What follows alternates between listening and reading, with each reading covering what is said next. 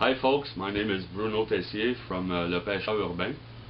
Today I'm going to show you the basic rig for fishing sturgeon, for example in the St. Lawrence River here in Montreal.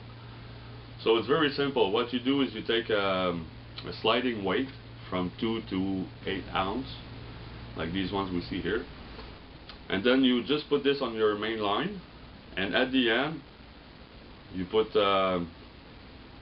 this swivel,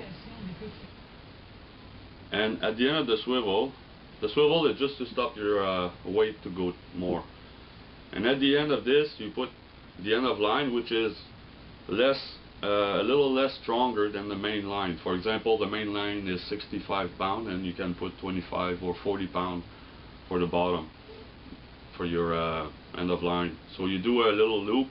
They sell these already made up and packaged, or in other technical block I'll show you how to make them yourself. So what you do is you take your loop and you put at the end of the swivel. It's very easy to do. Put the hook through the loop, so that way you have it locks at the end, and voila.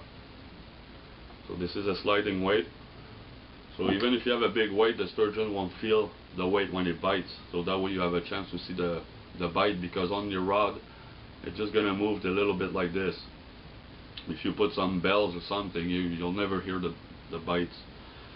So this is laying at the bottom, and you just put your normal bait, like worms or whatever else. But if you have like springtime, if you have a little grass growing like this, you won't see this in the bottom. The sturgeon won't find it. So what you do is you buy a bear paw connector. I usually use this for my tip-ups in the winter. It's a little plastic thing here. You can add another hook. This is slides on your main line.